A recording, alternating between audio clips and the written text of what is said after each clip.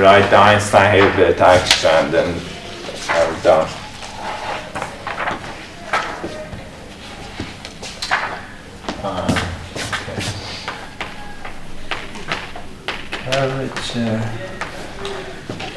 So yes, so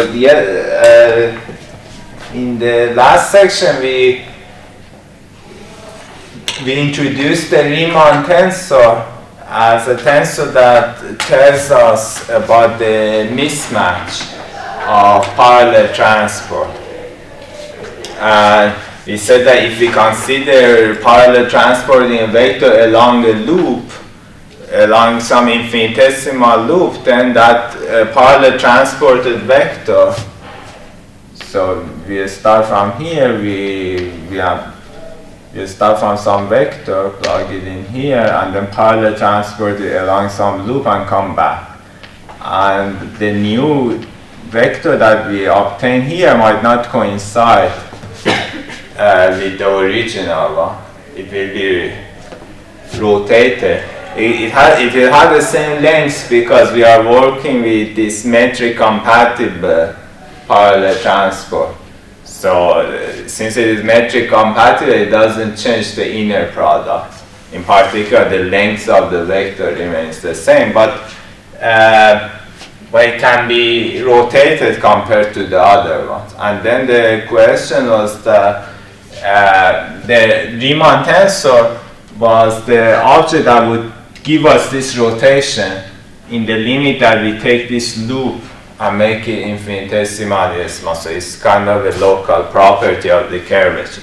Of course, this is something that happens on a curved manifold.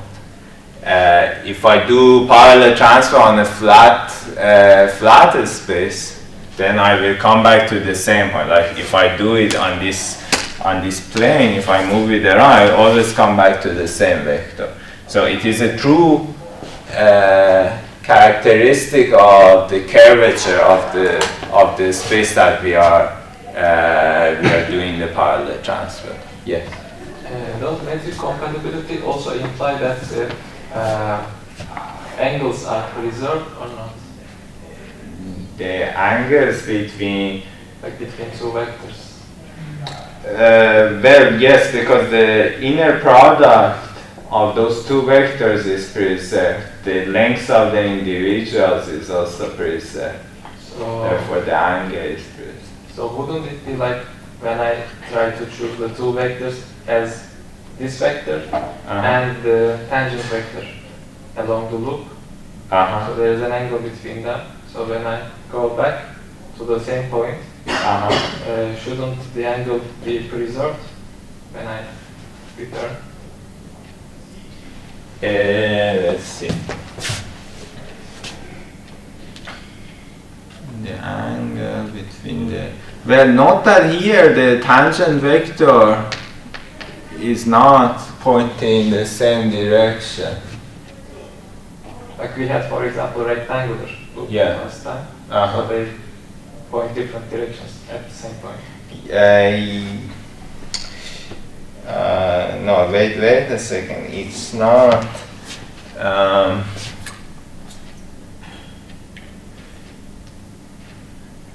Yeah, because I should be here. You know, the angle is preserved if you are parallel transporting the vectors, right?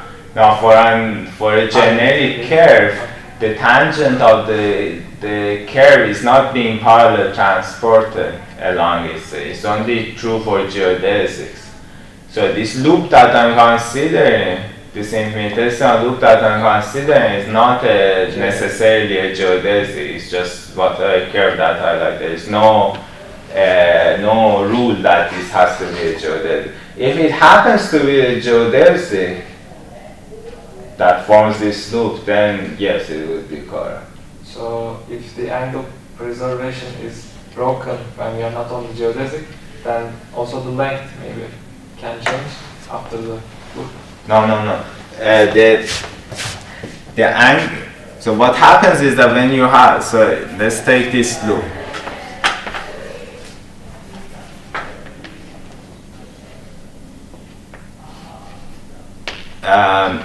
so say I have two vectors, A and B. Right. So let's parallel transport A and B along this curve. So now here I get, I don't know, here I get B prime and A prime. Here you get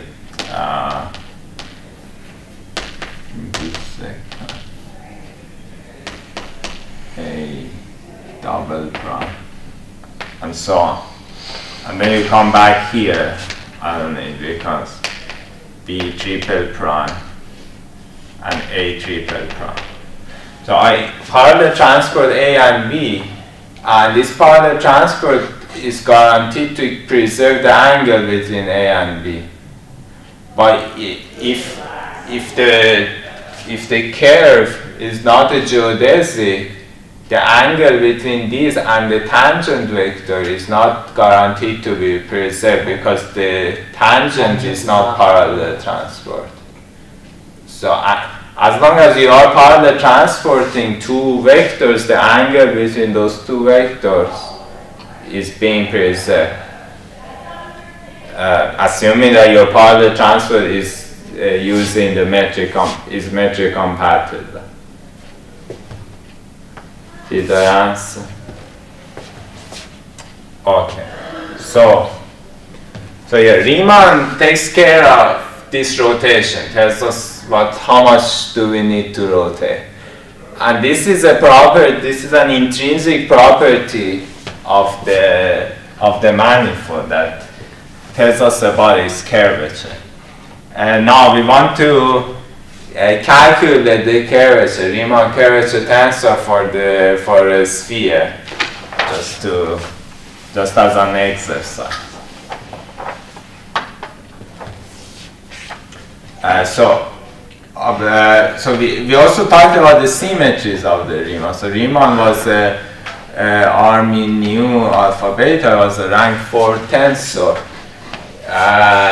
And the way to think about it was that this, if I multiply by dx1 alpha, dx2 beta, this is anti-symmetry in the exchange of alpha and beta. And this object, so this is essentially multiplying by the area of this little infinitesimal loop that we have. And now it's an object with index mu and nu, which is going to act on our original vector v nu to give the new vector v mu. Sorry, the change. So one should think about this whole object as the generator of a rotation that gives us that infinitesimal rotation. So we want to use this fact that this object is going to be the generator of the rotation to calculate it for the sphere. So and we are going to use maximally the symmetry properties of Riemann. So one symmetry property was that it was anti-symmetric in alpha and beta. It was just by definition, because one could think about it as a difference between two parallel transports in which the order of two paths is interchanged. So it is just by construction anti-symmetry in 1 and 2 index. Moreover, since if I lower that mu index using the metric, then it has to be anti-symmetric in mu and nu because it's a generator of a rotation or a Lorentz transformation. So that is that we also know. So anti-symmetric mu and nu and anti-symmetric in alpha and beta. It has one other symmetry property that I did not derive, and I will not derive now. And that other is, well, there are many things called Bianchi identity. So this is also called Bianchi identity. Wait, follows from Bianchi identity for forms, I think. That's why it's called. So it's the fact that it's symmetric under the exchange of the first pair and the last pair. So this is equal to B.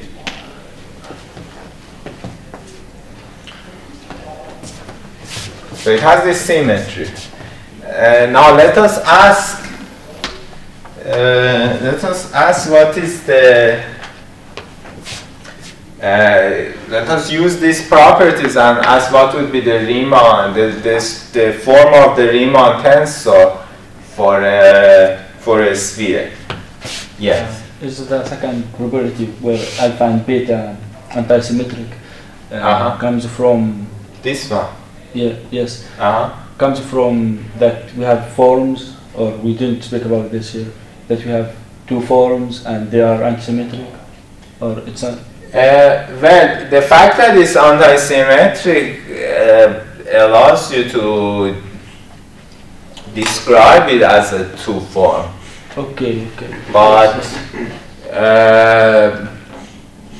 But the underlying reason is simpler than that. It's essentially the definition, the way I defined this Riemann.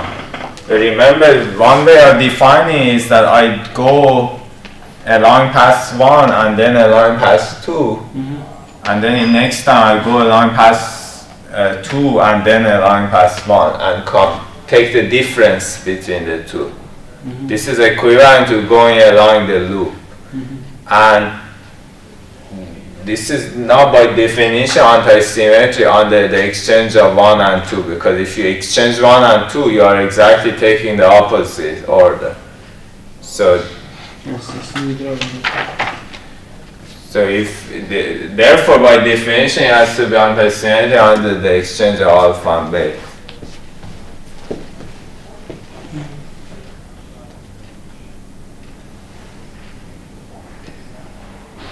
But as he said, if you use the fact that alpha and beta are antisymmetric and write dx and dx beta as a wedge product, and can we express this infinitesimal equation as an integral along the loop, in which we can calculate bigger differences along a loop in a vector through an integral, through a loop integral, which includes the forms as the line element.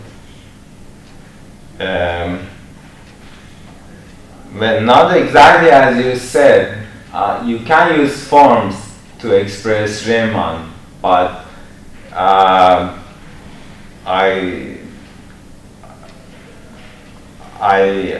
guess it's not the most urgent thing to do at this point.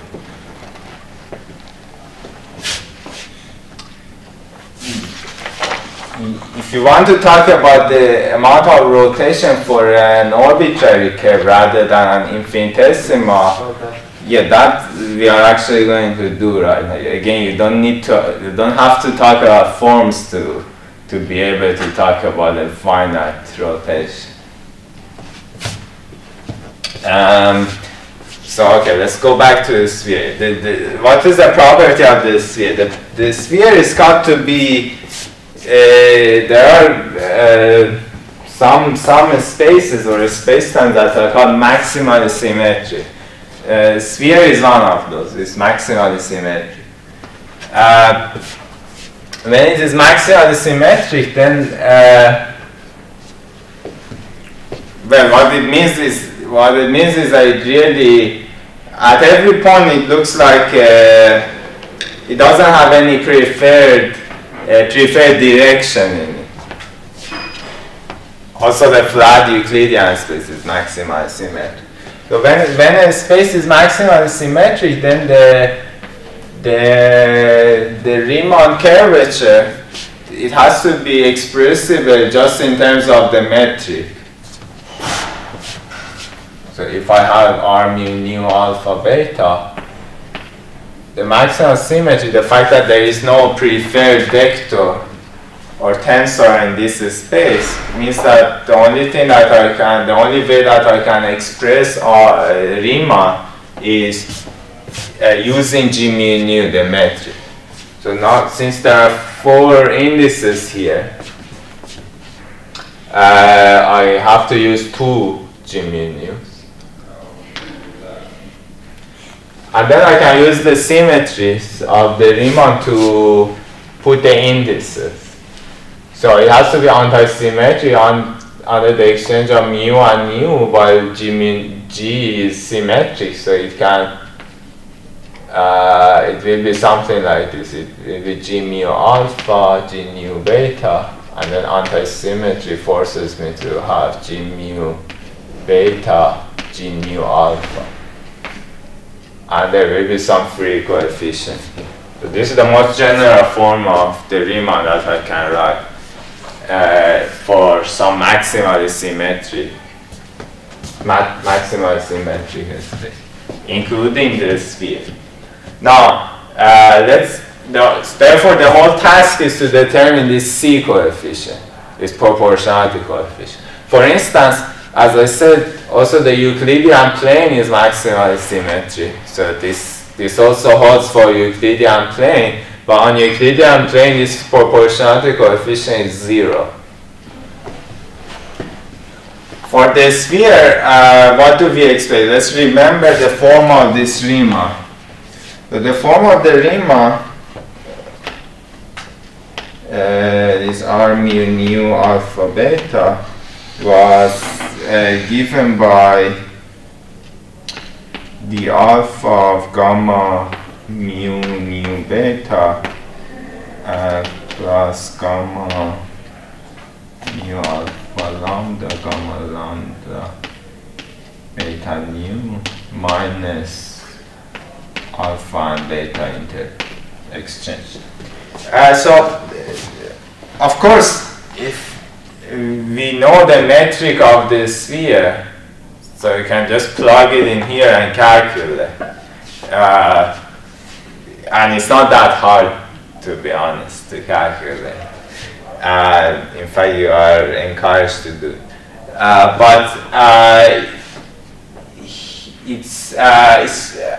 It's instructive to use this definition, so that's why we are going through this exercise. But let us at least have some expectation for what we expect for this C. So notice that this Riemann is an object which is second order in derivatives, right? This gamma itself was something which contained derivatives of the metric. So it was first order in derivatives. And then in order to construct Riemann, we are either taking one derivative or multiplying 2 of them. So it's a second order object in derivatives. Metric itself is dimensionless, but it relates lengths to lengths. So this object C that we have here, it has to be it has to have dimension of 1 over length square, because Riemann has dimension of 1 over length square. And for a sphere, that length is the only length that we can expect to appear there for the sphere is the radius of the sphere. And that's why, for instance, if we talk about a plane, then for a plane, Riemann is 0 because you can think of it as a sphere whose radius is set to infinity. Okay, so we have some expectation for this C to be proportional to 1 over R squared. In fact, since we know that proportionality, we can just set the radius to 1, and then whatever number that we obtain later, we can put the correct factor of R squared. So we consider a sphere of radius 1. And let us also use the fact that we can always choose the coordinates to make metric at one particular point flat. And derivatives to be 0. So that sets this gamma to be 0. Of course, the derivative of gamma is like a second derivative of the metric, so that won't vanish. So setting the metric to 0 and its first derivative to 0, which is equivalent to going to the local inertial frame, that doesn't set Riemann to 0. And the reason is obvious. Riemann is a tensor, so we shouldn't be able to set it to 0 by going to some coordinate system, different coordinate system. So let's go to a system in which G, or at one particular point, let's say G to be diagonal. So or G mu nu is just delta mu nu. Okay, so then at that part, so this is a point, let's pick a point. Let me draw this here. We pick a point, P. And then we say, let's set the metric at point P to be the Euclidean metric. So we are basically, what's the meaning of this? We are putting a coordinate system that around this point P, it looks like a usual Cartesian coordinates. Of course, away from that, it's gonna get deformed and everything. So at that point, if I look at this Riemann, what is the non-zero component of the Riemann? If my metric looks like that, it will be R01 or say 1, 2. So we have 1 and 2. We have 2 directions, so let's call them 1 and 2. So there will be R12, 1, 2,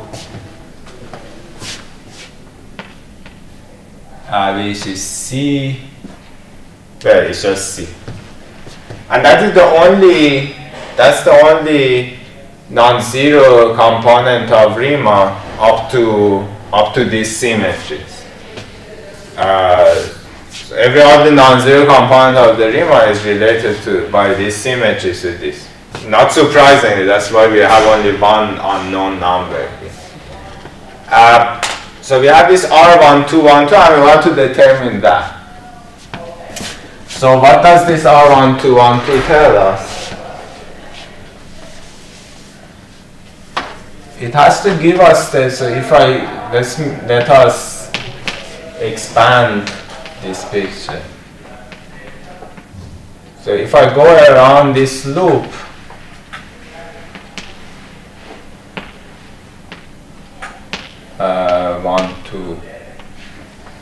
if I go around this loop with size 1 on each side and come back, then this R1212 times the area of this loop is going to, so what do we call it, dx1, dx2.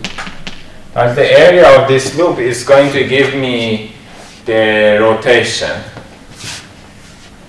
Rotation of a vector, and that rotation, now if we are just in 2 dimensions, so what is the rotation of a vector? Delta V1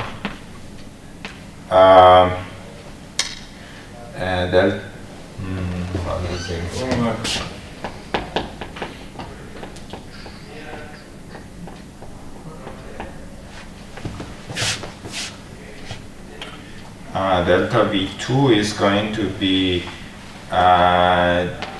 some delta theta times V1, and delta V1 is going to be minus delta theta times V2. Right, so I'm just considering an infinitesimal rotation. A general rotation in 2-dimensional space is V1 is equal to V1 cosine theta plus V2 sine theta, or let's go with V1 tilde, and V2 tilde is equal to V2 cosine theta minus V1 sine theta. So this is a general rotation of a vector in two-dimensional space. If you consider an infinitesimal rotation with angle theta, now I replace it with delta theta, so an infinitesimal rotation angle, then the change of V2 is going to be okay, now there is a minus sign. And in any case, I'm not going to fix the sign for you. I'll tell you how to fix the sign at the end. So don't worry much about the sign. But so the change of the second component is going to be given by minus delta theta V1, and the change of the first component is given by delta theta times V2.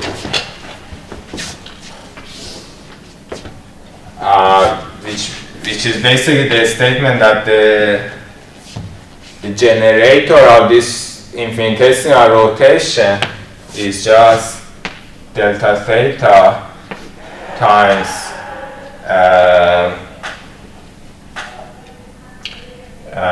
1 minus 1.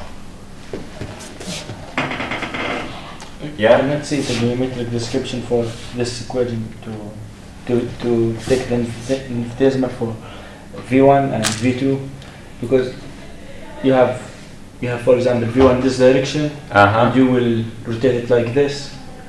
Oh, sorry. So this V1 and V2 are just components of a vector. So remember, these 1 and 2 are just these new indices that I have here. Right, take a vector V. Okay, yes, but I'm just saying that if I go around this little loop, so my V was along here, and then it rotates by some infinitesimal amount. This infinitesimal amount I call delta theta. But I want to determine this delta theta. Okay, then, because I was thinking that you're doing this in a plane, because you said that this point locally look like the infinitesimal geometry around it is a plane. So do you do it here in a plane, or you do it still in a sphere, dx1 and dx2? Well, no, we are on the sphere. At this point P, we are looking at this point P, we made the metric to be flat. We went to a local inertial frame. So at that point, the metric looks like flat. And therefore, a rotation at point P is just described by the usual expression that we have for a rotation. So we said, if I do some infinitesimal loop on a sphere, after we come back, we are going to have a little rotation. Now I'm just describing that little rotation at that point P, where the metric is made flat. At that particular point. So in general, we are on the sphere. So what am I trying to do? I'm just saying that this angle delta theta that we have is just R1212 times the area of this square.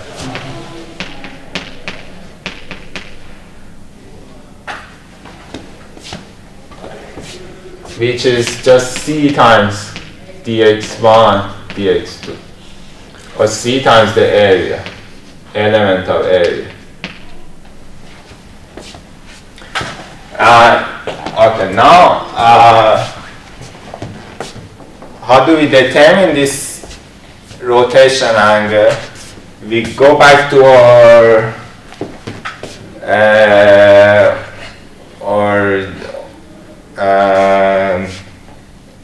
original picture of having ants moving vectors on this surface, on the sphere. Let's take a big loop. So we start from the equator, and then we take this vector and we want to move it along a big loop. How does the loop move? It moves from the equator to the North Pole. And on the North Pole, I have a vector that points in that direction. Then when I arrive on the North Pole, instead of going back to the equator at the same angle, I go back to the equator at the angle 90 degrees.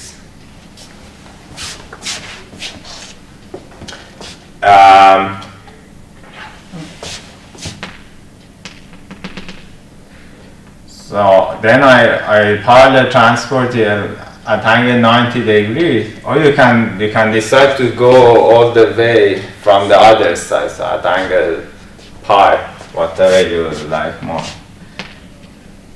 I'll do it 90 degrees. Then I'll come back here, and then I parallel transport it back to the original.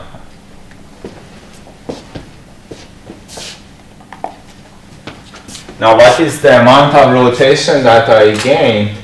It was 90 degrees after doing this loop. Yes? This loop is a bigger loop, it's not an infinitesimal loop. Yeah. So from that statement to go a big loop statement, we need to invoke some kind of a Stokes theorem, right? Well, at the moment I haven't done anything. I just said if you move this vector on the sphere, you are going to experience this amount of rotation. At the moment there wasn't any... like my previous question was about if you write it in a form, in the form language, you can change from the infinitesimal picture to the bigger globe pictures. That kind of the question. Okay, I think we'll arrive there, just wait a minute. So for the moment, just try to digest the fact that as I move this vector on the sphere, there is going to be a finite rotation. Now, how do I relate this finite rotation to the Riemann? That's easy. I don't need to use forms in particular. I just divide this. So this region, there is a what have I done? I have divided this sphere into 8 pieces. Let's see if I can draw the sphere divided into 8 pieces.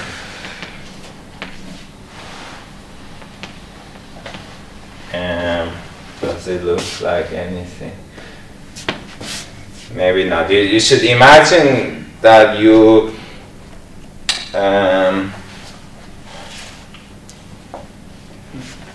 no, doesn't.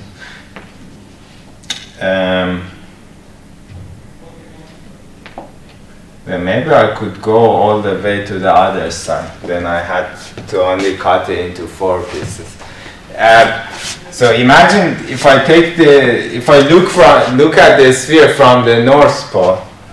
So then here is the North Pole and here is the equator. And then my trajectory, if I look at it from the North Pole, is that I started from the vector that was pointing, the vector was pointing outward. And then I moved to the North Pole along this trajectory. So at the originally the vector was just pointing out. And then as I move, it's now pointing in this direction. And then I go back to the equator at angle 90 degrees. Now my vector points in this direction, and then I come back here. Now my vector looks like this. Now this portion, there is a portion of the sphere that is enclosed by the loop that I travel.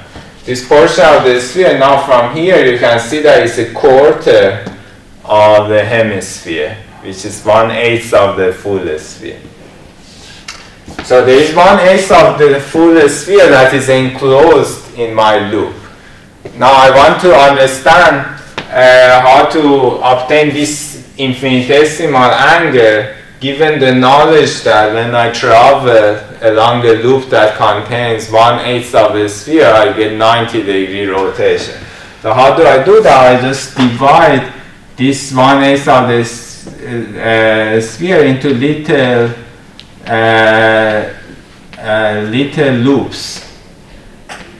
So that finite loop that we have can be thought of as a superposition of many little loops that I travel by this little ants. So I go along these little loops and add them up to get the full finite loop. Every one of those little loops are identical to the original one because the sphere is maximally symmetric, so no point of the sphere is different from any other point. So every one of those little loops gains an angle delta theta, which is given by this expression. When I add them up together, I will get the total rotation, which was pi/2. And then when I add them up together here, I should get the same thing. So C times the area, the total area has to be equal to pi/2. What is the area? The area is the area of 1/8 of the sphere. So the area of the sphere is 4 pi. Remember, we are working with the unit sphere. And then we are dividing it by 8. Pi/2, which tells us C is equal to 1. In fact, if you wanted to put the radius here, or let's go L square, then C would be 1/L square, as expected. So that's how we can determine the Riemann using this parallel transportation.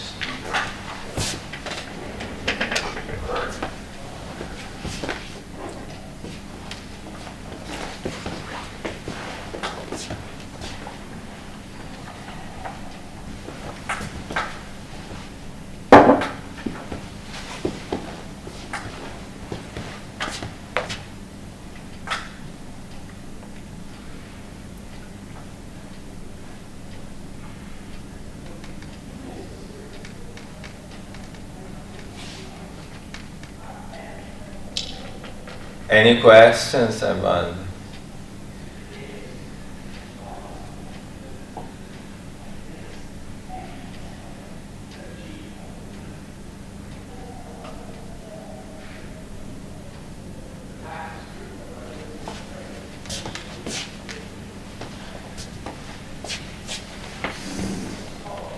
Okay, so sorry. The argument for writing the Riemann tensor just as a product of metric tensors, is maximally symmetric, or it was because we are going to the inertial frame? No, it's because it's maximally symmetric, because there is no other intrinsic tensors or vectors on a sphere. So the only one that exists is the metric itself. And if there is also a fully antisymmetric one, but that wouldn't match the symmetries of Riemann. Okay. But also we say that if we go to this inertial frame, we can set the Christoffel symbol to be 0 arbitrarily. Yeah, at the point we can set them to 0, not global. The derivatives are 0, the Christoffel symbol. Right. In fact, they are necessarily non-zero on a sphere because the Riemann has to be non-zero. I mean, at least some of them, not all. Of course, you don't have to do this. In most cases, you cannot even, we don't have that much symmetry, or it's not so simple to do that. We can just plug the expression for the metric in that in this equation and calculate the Riemann. But it's nice to have in mind what it is doing for us. So like on an arbitrary space or manifold, all these R, mu, nu, all these tensors are point dependent quantities, right? Yes, yes. So when we, for example, go to an inertial frame in an arbitrary manifold, we can do the same calculation using that complex formula for Riemann. Right. But at the end, we have the value of curvature at just that point. If I want to go to some other point, I need to do all the calculations from the beginning again. What do you mean beginning?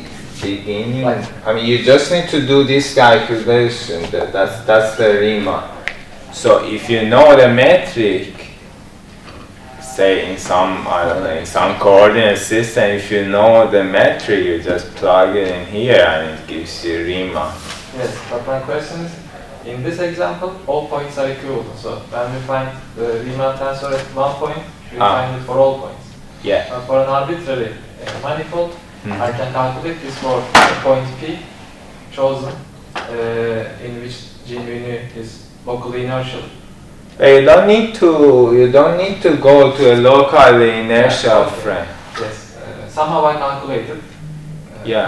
In some frame, and I have the Riemann tensor value at that point.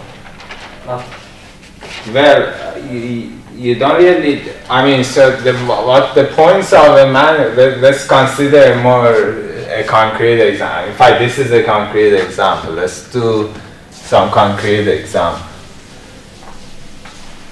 Say, or maybe we don't do it here. Let's do untitled de Sitter space.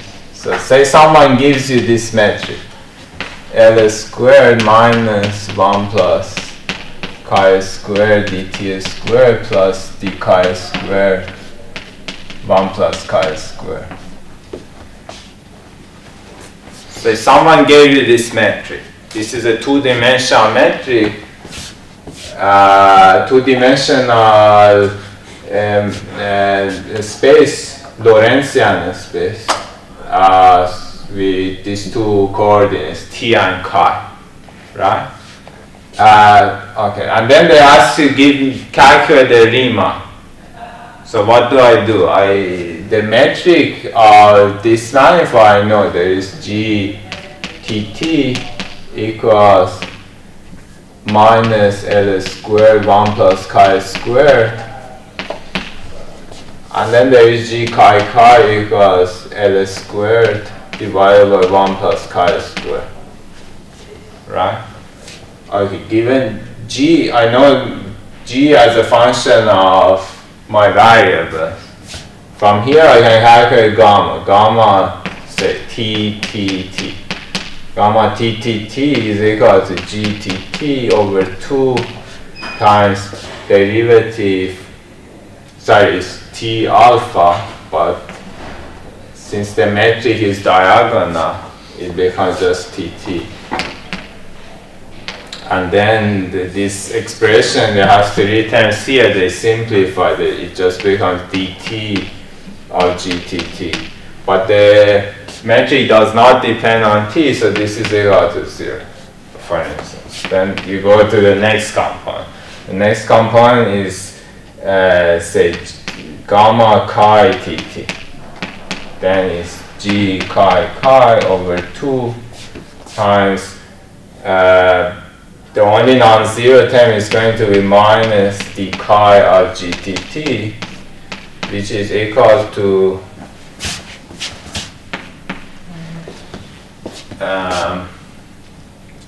so what are we going to get? We are going to get g chi chi with upper indices, so it will be 1 plus chi squared over 2, and then the derivative of GTT gives me twice chi. So we get 2 chi 1 plus chi squared. Okay, this is the next component. You continue like this to calculate all of the components of gamma. Once we calculate all of the components of gamma, then we take the second another derivative, because this expression equals. So you continue at the end, what you get, it will be R, different components of R, will have some expressions in terms of this coordinate. You don't calculate it at a point, you calculate it as a function of your coordinates. And then your R will be a function of this. Like here, for instance, your metric is a function of chi, because there is no t dependence. Now, if we calculate Riemann for this anti-de Sitter space, you will discover that this Riemann R mu nu alpha beta will also be a function of chi. And if you follow this procedure, you will find this function of chi. This will be a rank 4 tensor, which is a function of chi. For all points, you solve it doing this. Right. Okay. Yeah. Now, if you go through this exercise, then at the end you discover that actually it is maximal symmetry. So it has this form. I never went to a local inertial frame to do this calculation. You don't need to go to a local inertial frame to calculate Riemann. In principle, it's a very, very straightforward thing. Maybe a bit tedious, but there is no ambiguity or subtlety. Just plug in and calculate, you get some expression, and then you can see that actually it had that form. Yeah. When we flip G xl in the expression, it was. Why did I flip it? Yes, it was 1 over. Oh, because this is the inverse metric.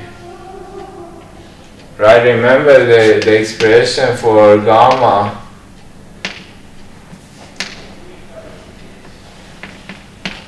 is G mu, what do I call this? No, mu sigma rho over 2 d mu G rho sigma plus d sigma G rho nu minus d rho G nu sigma. Okay, so this is the inverse metric.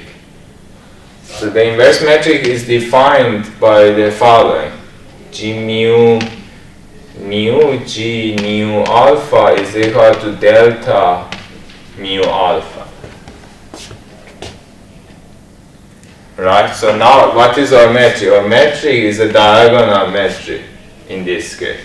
And let me factor out this L square. Then there is a TT component, which is 1 plus chi squared.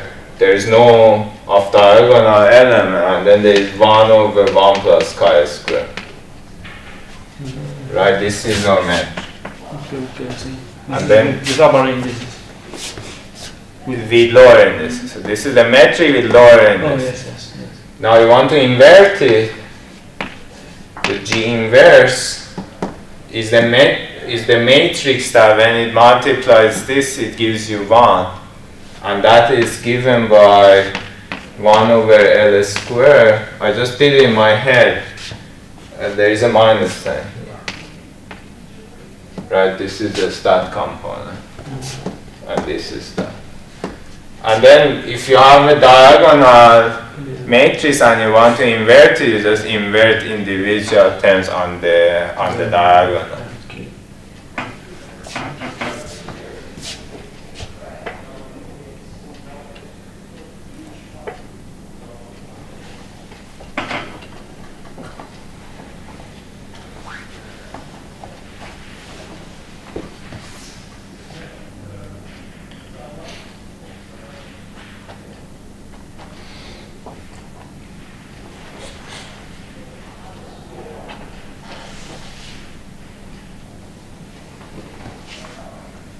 If you are going to work on something related to gravity, sooner or later you will have to calculate Riemann or this curvature tensor for some manifold.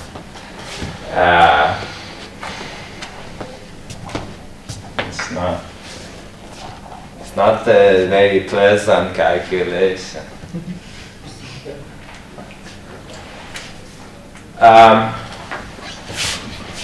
Okay.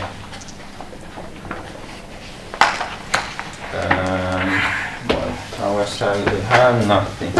Yeah, so, and then there is just a couple of things and we are done. So we understood curvature or Riemann. Now there is some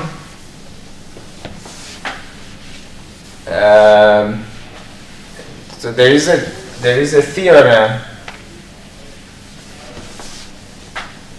that I want to mention, and when we understand that theorem, then that basically explains why Einstein-Hilbert action that we wrote was the unique gravitational action that that we could write for GR for this spin 2 gravity. The theorem is that you can construct the metric of the manifold. So basically, if you know the metric, you know locally at least you understand what how the manifold looks like. You know everything. The theorem is that you have if you have Riemann and its derivatives, at a point you can construct the metric in the vicinity of that point. I'm not going to prove it, but essentially it says that all of the information, all of the intrinsic information about the curvature of the manifold is contained in Riemann and in its derivatives. So you could in principle ask, is there any other, because we identified something, Riemann, which gave us the mismatch, or yeah, it gave us the mismatch of this parallel transport. You could in principle ask, are there other intrinsic properties of the manifold that is not contained in Riemann? And the statement is that no, everything is contained in Riemann and its derivatives. So once you calculate Riemann and its derivatives, you have all of the information about at least local information about the curvature of the manifold. Now we can go back to our original quest for the action, for the gravitational action that we wanted to write for G mu nu. We wanted to write an action which is just the function of G mu nu. And we wanted this action, so we had some rule, it had to be generally covariant and stuff. Of course, we wanted to have contain information about the manifold, the curvature of the manifold. And this theorem tells us that the ingredients that we have to construct this is basically Riemann and its derivatives. So the rule was that we want to write an action which is integral d4x square root of g. That was just the fixed measure. And then the question is what can I put here? The thing that I'm going to put here, the Lagrangian, has to be a scalar quantity. And this scalar quantity, which is just built of G mu nu, this theorem tells us that it has there is some simple rule to organize the terms that can appear here. But firstly, I can just put 1, or a constant, by lambda. So something that does not even know about curvature. That is called a cosmological constant. Let me list a bunch of terms and then talk about it.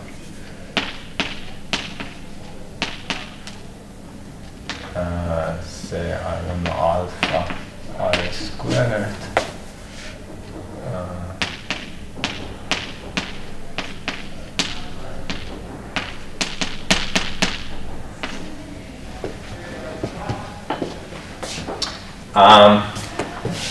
Yeah, so we want to write some action which is a scale, or some Lagrangian which is a scalar. So what is the first thing to write? The first thing that we can write is just a constant. something that doesn't even know about curvature. This satisfies all of the rules that we had. It is a general covariant action. It's called a cosmological constant. Well, the problem with just writing this and nothing else is that it doesn't reproduce the Newtonian gravity,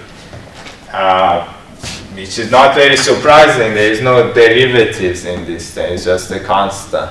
So the equation of motion that we are going to get for the metric is going to be just like without any derivatives. In fact, if you remember, we had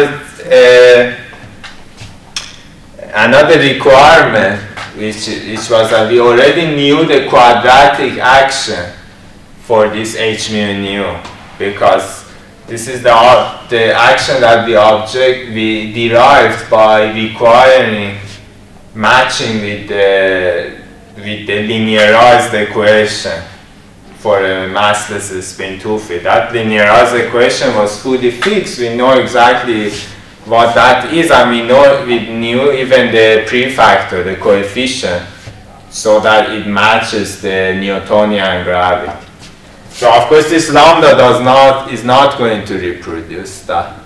That action, if you remember, it had two derivatives. It had a form which was something like d4x d mu h alpha beta d mu h alpha beta plus a bunch of other things.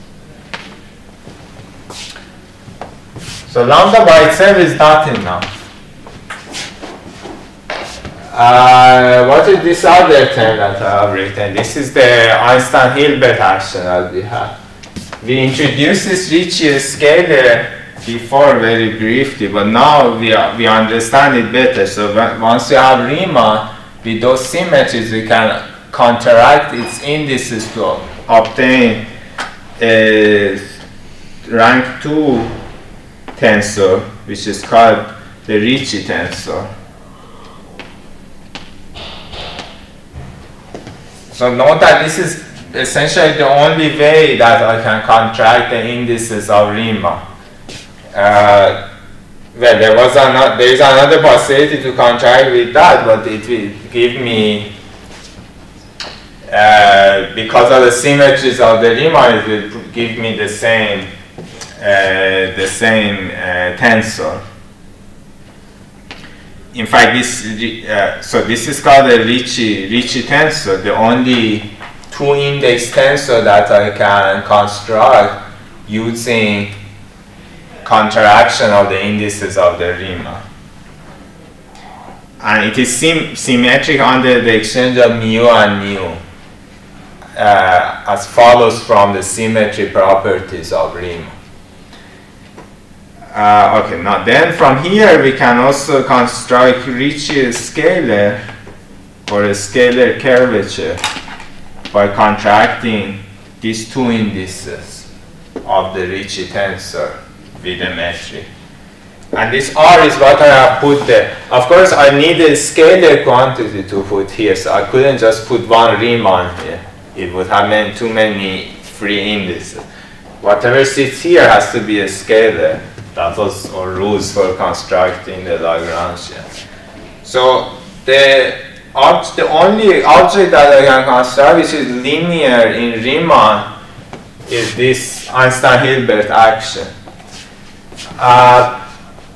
We also discussed a number of derivatives in Riemann. It had two derivatives. This also matches what we required for the quadratic action for h mu and nu. The quadratic action that we wrote for h mu and nu, it had two derivatives. So this is the object that has the right number of derivatives also. Now imagine if I want to go to higher orders, the only thing that I can do is to have either more Riemann tensors or take derivatives of Riemann. But in both situations I'm going to have terms which have more derivatives. So there is a counting, there is a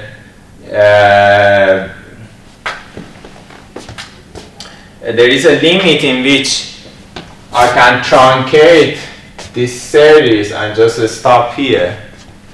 And that limit is the limit in which I'm dealing with long wavelengths fields. Now, what long compared to what is, I won't say much. But in general, if we are, as long as we don't care about very, very short distance gravitational phenomena, then we can just stop here at the lowest number of derivatives, because derivatives, as you remember, this derivatives gives us factors of 1 over distance.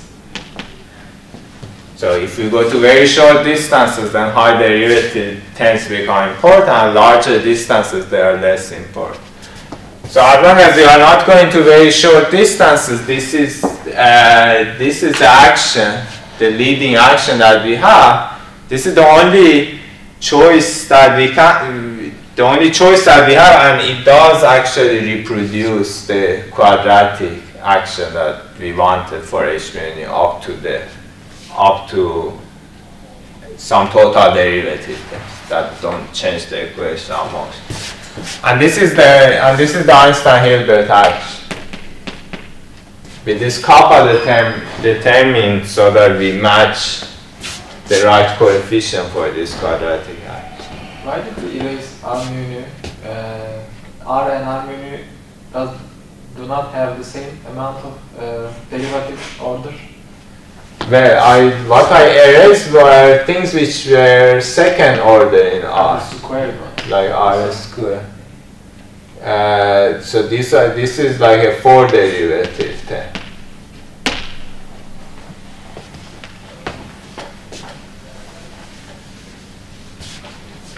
Now the cosmological constant, we have to erase it if we want Minkowski, asymptotically Minkowski spacetime.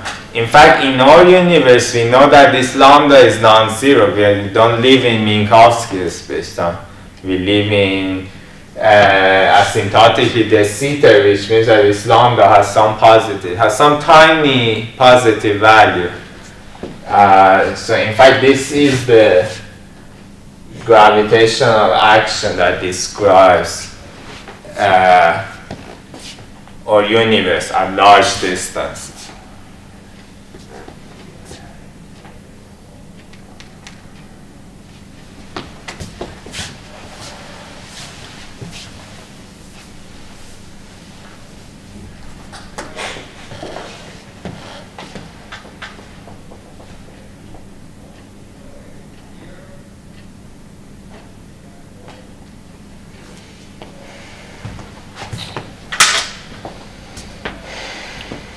Questions? Yeah. The information about the curvature is inside the Riemann tensor, right? Mm-hmm. But in our field equations, we have the Ricci tensor, and in our Einstein-Hilbert action, we have the Ricci scalar. Yeah. So how can we be sure that we're not losing information when we contract indices and when we take the trace of Ricci? Oh.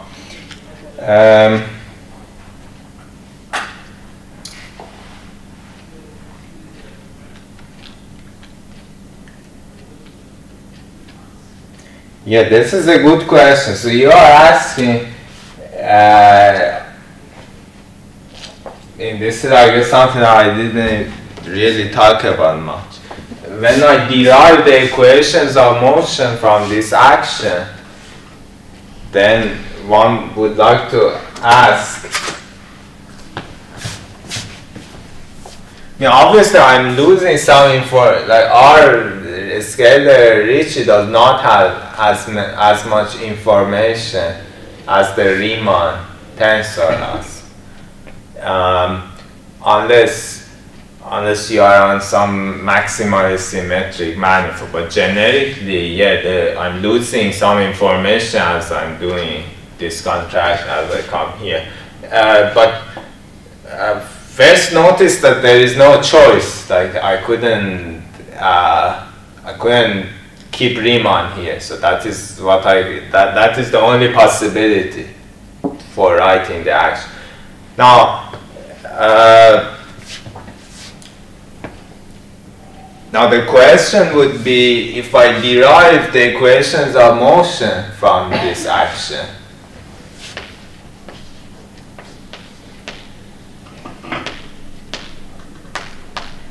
say I just multiply by this general factor, and I also add the matter action.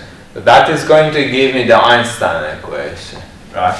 So if I set this to 0, that gives me R mu nu minus 1/2 G mu nu R equals minus 8 pi G times T mu nu, where T mu nu we defined before. Now, you can ask, here we have the equation of motion for the metric that only contains the Ricci tensor and Ricci scalar. And one can ask, are we guaranteed to be able to solve for Riemann using the equations of motion? Which is a good question. The answer is yes, but you need some extra boundary conditions. So if you have, so how do we formulate the problem? The way we formulate the problem is that we say, in a similar way as we formulate the problem for other field theories. Say, for instance, I have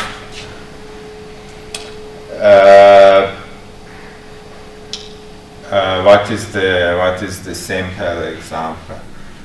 Like if in the case of the Maxwell theory, for instance, right? In the case of Maxwell theory, we have some equations which are dynamical. For instance, E dot is equal to I remember which one is one. There's always the sign that is E dot is this and B dot is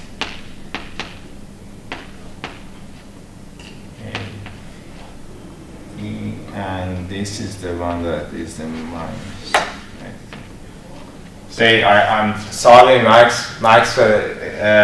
Maxwell equation in vacuum. So these two are zero.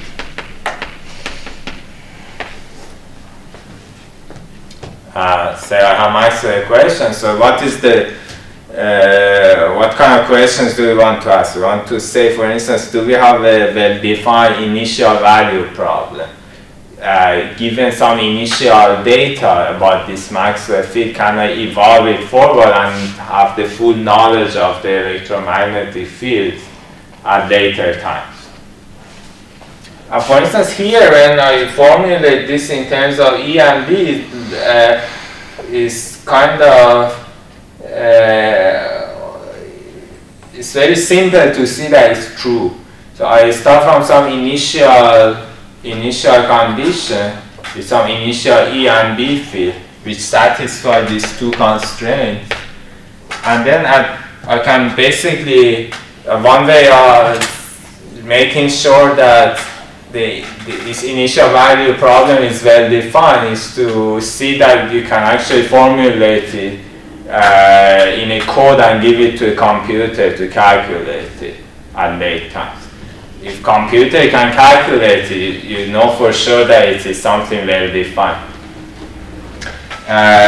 So we say we start from the initial condition for E and B that satisfies these two constraints, and then for any time step, what I do is that I calculate curl of E, I change B according to that, and I calculate curl of B, I change E according to that. And these equations are consistent in the sense that those changes do not violate these constraint equations. So at the next time step, you have new E and B that satisfy the constraint equation. You can plug that new E and B in this equation and then go to make the next time step. And then continue forward, you get E and B during the full time interval. So here we will say the initial value problem is well defined. I can calculate E and B. Now, for instance, we could write the Maxwell action in terms of this vector potential that would give us these equations, and then the question would be, is this Maxwell action sufficient to give us E and B? And the answer is, this analysis tells us that the answer is yes. Now here we should ask a similar question. Can we have an initial value formulation of GR? Can we decompose this component of, say, Riemann or metric or whatever, and we give some information on some initial slice and evolve it forward in time, and be guaranteed that, for instance, the constraint that we have are satisfied, or we are not missing any information that is needed for the time evolution. I'm not going to give you the initial value formulation, but I am going to reassure you that yes, there is a well-defined initial value formulation, but there is a question of boundary conditions. So if you have on certain situations, on certain spacetimes, you will have initial value problem which is well defined. On some other spacetimes, you need boundary conditions. Like for instance, in anti-de Sitter spacetime, you need boundary conditions in addition to the initial condition for the evolution to be possible. And then yes, you will recover the full metric and therefore the full Riemann and all of its derivatives, just by solving this equation. So this equation actually, if you write R mu in terms of metric, is a differential equation about the metric. Yes. So if I solve for metric once and for all, some initial value, then I now know all manifold or some local part of it. Yes. So it's enough when I find the metric, I solve the... Yeah, once you find the metric, you have all information. You can calculate Riemann and all of this derivative. Yeah. In fact, many cases we are doing this kind of things. We use symmetries to find the full answer. Like if the problem has enough symmetries, then you can just find the full answer of the problem without going through this initial value formulation. While if there are no symmetries, then no one has to do, generally one has to do this, and that's what people do, for instance, when they consider binary black holes, a merger of black holes, and they want to calculate what is the gravitational wave profile that they emit. They actually put these equations on a computer and evolve it in time to see how these black holes merge and how much gravitational waves they emit.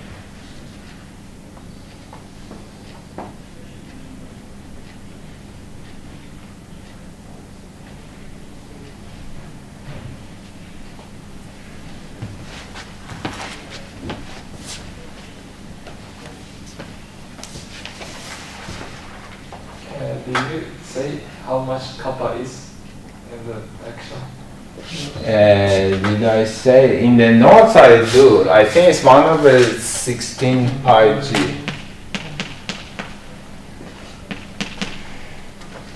I think so. So action is 1/6.